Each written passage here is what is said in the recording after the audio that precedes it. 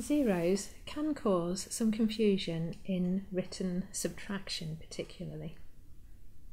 Pupils may look at this calculation and just switch these digits around. So instead of saying 0 subtract 3, they say 3 subtract 0.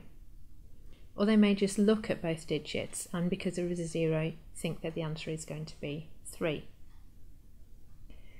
If they do correctly say 0 subtract 3, I can't do that, so I have to exchange. I can't do that sticks in their head. Maybe when now they have a 7 in the tens column, subtract 7 and the answer is 0.